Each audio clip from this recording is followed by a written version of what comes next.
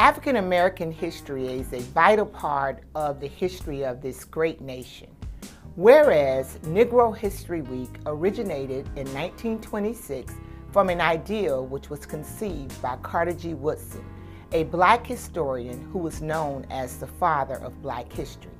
And whereas the purpose of National Negro History Week was to emphasize the significance of the historical experiences of Black Americans, their achievements, struggles, triumphs, contributions, and successes. During the 1960s, the observance was expanded and became known as Black History Month.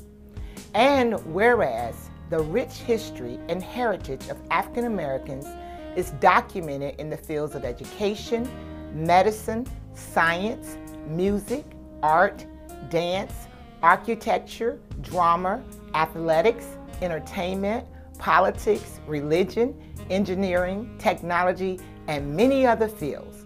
The rich culture and historical background has given inspiration and has provided identity for African Americans. And whereas Black History Month is an annual observance wherein attention is focused on the significant and numerous achievements of African Americans, their many contributions to the growth and development of this country, and their past and current status in this country and the world.